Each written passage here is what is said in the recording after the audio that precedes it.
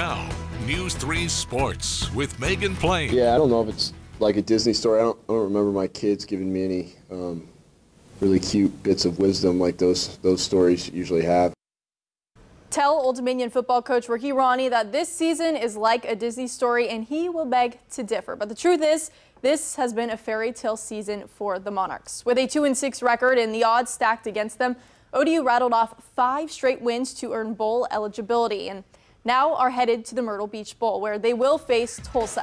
Now, this marks just the second time in program history that ODU is headed to a bowl game. The first time coming in 2016 when the Monarchs played in the Bahamas.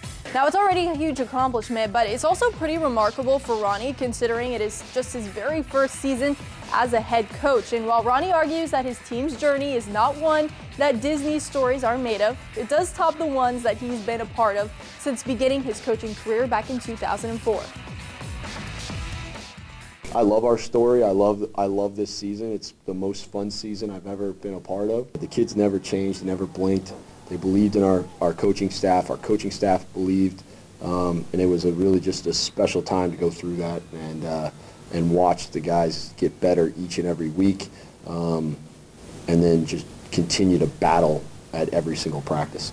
ODU's bowl matchup with Tulsa kicks off at 2:30 p.m. on Monday, December 20th. But what a heck of a season for ODU football, and for Rahne to accomplish that in his first season at the helm here at ODU, pretty impressive.